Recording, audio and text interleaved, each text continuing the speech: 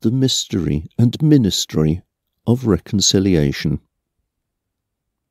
We are careful not to judge people by what they seem to be, though we once judged Christ in that way. Anyone who belongs to Christ is a new person. The past is forgotten and everything is new. God has done it all.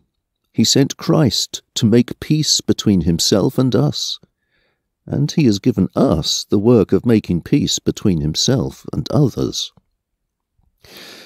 What we mean is that God was in Christ, offering peace and forgiveness to the people of this world, and he has given us the work of sharing his message about peace. We were sent to speak for Christ, and God is begging you to listen to our message. We speak for Christ and sincerely ask you to make peace with God. Christ never sinned, but God treated him as a sinner so that Christ could make us acceptable to God.